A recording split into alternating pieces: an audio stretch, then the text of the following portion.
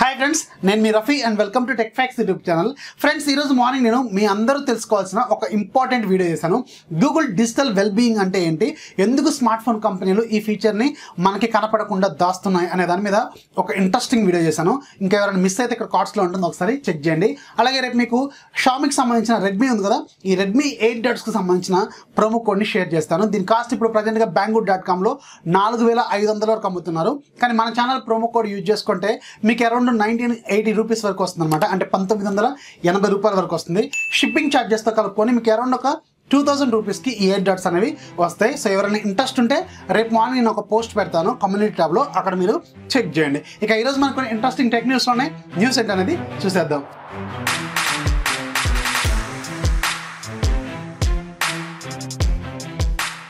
First మనకి HTC నుంచి.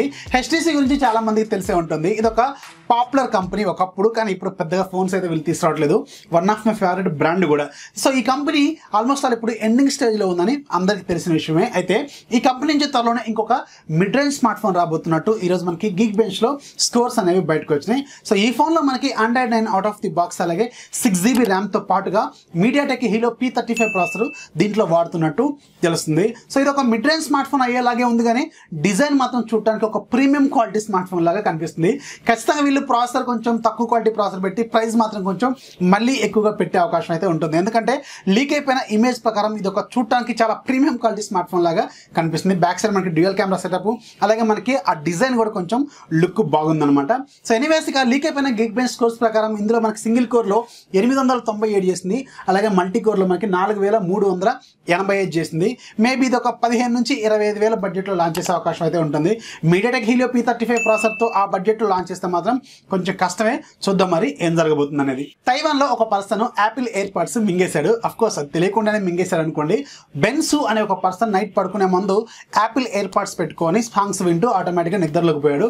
పొద్దున్నే లేవగానే చూసినప్పుడు అతని 2 ఎయిర్పాడ్స్లో ఓన్లీ ఒక ఎయిర్పాడ్ మాత్రమే కనిపిస్తుంది. ఆ తర్వాత చూసుకుంటే ఎక్కడ కనిపించలేదు. సో అతనికి డౌట్ వచ్చి దానికి యాపిల్ ఫోన్స్లో మనకి ట్రాకింగ్ ఉంటుంది కదా, ఆ ట్రాకింగ్ ఓపెన్ చేసినప్పుడు చూసినప్పుడు అతని కడుపులో బీప్ సౌండ్ వస్తున్నట్టు అర్థమైంది. అతనికి ఎందుకో డౌట్ వచ్చింది. మళ్ళీ చెక్ చేసుకుంటే నిజంగానే అతని కడుపులోంచి బీప్ సౌండ్ వస్తున్నట్టు తెలిసిందనమాట. వెంటనే హాస్పిటల్కి వెళ్ళాడు. అక్కడ డాక్టర్స్ స్కాన్ చేసి చూస్తే నిజంగానే యాపిల్ ఎయిర్పాడ్ అనేది అతని కడుపులోనే ఉంది. సో దీనికి సొల్యూషన్ ఏంటని అడిగితే ఆయన 2 సొల్యూషన్స్ చెప్పాడు. ఒకటి సర్జరీ, ఇక రెండోది హ్యూమన్ బయాలజికల్ సిస్టమ్ ద్వారా ఆటోమేటిక్గా బయటకు వస్తుందని చెప్పాడు. అఫ్ కోర్స్ ఆయన డబ్బులకు పెట్టడం ఎందుకని చెప్పి నెక్స్ట్ డే మార్నింగ్ వరకు వెయిట్ చేసినట్టున్నాడు.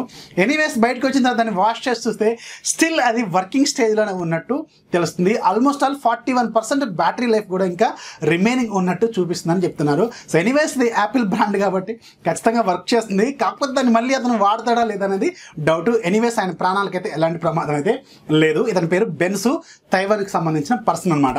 నోకియా ఈరోజు ఒక ఇంట్రెస్టింగ్ టీజర్ని ట్విట్టర్లో షేర్ చేస్తుంది. వీళ్ళు ఒక కొత్త ఫోన్ని తీసుకురాబోతున్నట్టు వీళ్ళు ఆ వీడియో అనేది షేర్ చేశారు. సో దీంట్లో మనకి చూపించిన ఫోన్ మాత్రం Nokia 4.2 అని అనుకుంటున్నారు. ఎందుకంటే సో దీంట్లో మనకి డెడికేటెడ్ అసిస్టెంట్ బటన్ ఉన్నట్టు వాళ్ళు చూపిస్తున్నారు. ఇది మనకి ఫోన్కి లెఫ్ట్ సైడ్లో ఉంటుంది అనమాట. ఈ ఫోన్ నిజానికి మనకి MWC ఈవెంట్లోనే లాంచ్ చేశారు.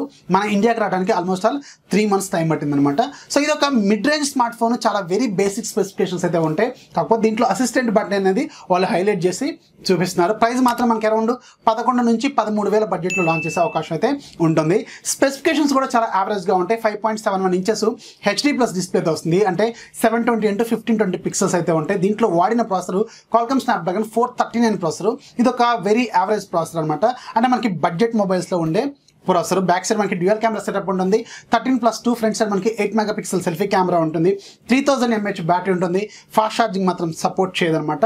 సో ఈ ఫోన్ మనకి మేబీ May 7th అఫీషియల్గా మన ఇండియాలో కూడా లాంచ్ కాబోతున్నట్టు అర్థమవుతుంది. ఒకవేళ అదే బడ్జెట్లో లాంచ్ చేస్తే మాత్రం ఒకసారి చూడాల్సిన పరిస్థితి అయితే ఉంటుందన్నమాట. అంత గొప్ప ఫోన్ అయితే అయ్యే అవకాశం అయితే లేదు.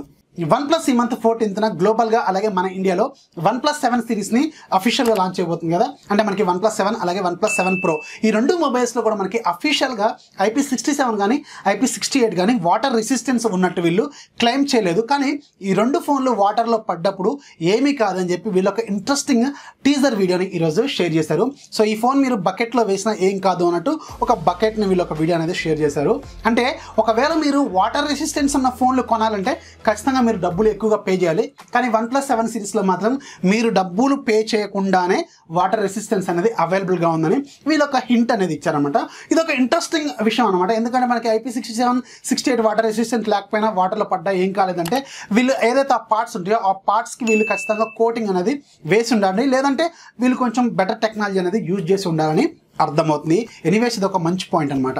రియల్మీ ఈ మంత్లోనే మన ఇండియాలో Realme X స్మార్ట్ ఫోన్ని లాంచ్ చేసే అవకాశం ఉందని నేను టెక్ న్యూస్లో షేర్ చేశాను కదా. దీనికి సంబంధించిన BIS సర్టిఫికేషన్ కూడా బయటకు వచ్చిందని నేను చెప్పాను కదా. సో ఇక ఈరోజు దీనికంటే కొంచెం అడ్వాన్స్డ్ న్యూస్ అనేది బయటకు వచ్చింది. Realme X స్మార్ట్ ఫోన్కి సంబంధించిన లైవ్ ఇమేజ్ అలాగే లైవ్ వీడియో అనేది ఈరోజు యూట్యూబ్లోకి వచ్చిందనమాట. ఈ లీక్ షేర్ చేసింది మనకి స్లాష్ లీక్స్ అనమాట. ఈ స్లాష్ లీక్స్ షేర్ చేసిందంటే ఆల్మోస్ట్ మనకు ఒక 98% కన్ఫర్మ్ అయ్యే అవకాశం కూడా ఉంటుంది.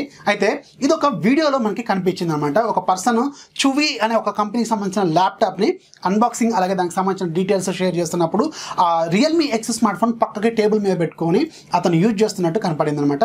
ఆ ఫోన్ అయితే మనకి ఎలా ఉంటుంది అనేది ఎగ్జాక్ట్ డిజైన్ అయితే కనపడింది. ఏదైతే ఇంతకుముందు మనకి టీనా సర్టిఫికేషన్లో బయటకు వచ్చిందో అదే విధంగా ఉంది. బ్యాక్ సైడ్ మనకి డ్యూయల్ కెమెరా సెటప్ అలాగే ఫ్లాష్ లైట్ అలాగే మనకి ఆ Realme బ్రాండింగ్ ఆ కలరు ఆ గ్రేడియంట్ ఇవన్నీ కూడా ఎగ్జాక్ట్గా అలాగే ఉంది. స్లాష్ లీక్ చెప్పిన దాని ప్రకారం ఇదే మనకి Realme X స్మార్ట్ ఫోన్ అయ్యే అవకాశం ఉందని తెలుస్తుంది. మేబీ మనకి ఈ మంత్ ఎండింగ్ లోపు మన ఇండియాలో కూడా లాంచ్ చేసే అవకాశం అయితే ఉంటుంది. ఇక ఈరోజు యాప్ ఆఫ్ డే లో మీకు ఒక మంచి ఫైల్ మేనేజర్ అప్లికేషన్ గురించి చెప్తాను. File manager by అగస్టో. దీని కాస్ట్ 20 రూపాయలే, కానీ ఇది ఈరోజు ఫ్రీగా ఉంది. పెయిడ్ వెర్షన్ అనమాట. ఇది మీకు 4 రోజుల పాటు సేల్లో ఉంటుంది. రేటింగ్ 4.4 ఉంది. చూడటానికి కూడా బాగానే ఉంది. 3.2 MB ఉంది.